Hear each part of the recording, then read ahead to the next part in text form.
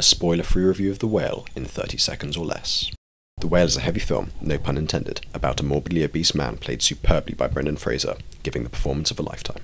The film explores many contrasts from science and religion, pessimism and optimism, and the able-minded versus the able-bodied. Additionally, it not only explores love in its unrequited and relentless form, but also in the friendly and familial instance, where affection is blind and character is what matters.